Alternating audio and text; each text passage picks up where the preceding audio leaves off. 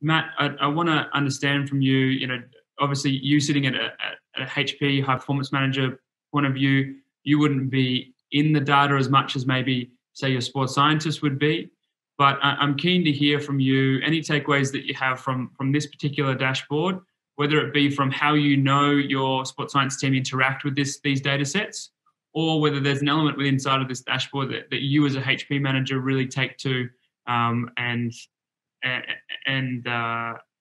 get out of.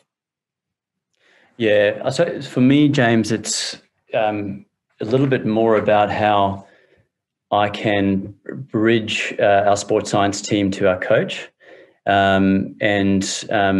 This particular dashboard has been built for our coach more than anything, who's very interested in this. And so what we've found is we've added columns to it that over the last, we're a new coaching and performance team, but over the last few months have added, just based on circumstance and what we felt is important as we've gone along.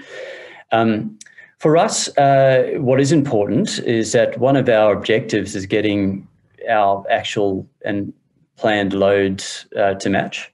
It's a nice representation of how we are performing. We don't want to overreach or overshoot, but at the same time we want to get there. So the coach is well versed on what our planned load has been, and with the session planner in action, it's really got them engaged into trying to get those actual best planned loads met. So the key ones we usually look for are total distance, high speed running, sprinting meters, and then our other intensity, high intensity player load metrics on the far side. But what's nice about this dashboard is you can then scroll down and see it all see it all from an individual level. We've obviously color coded based on specific areas we've been trying to focus on.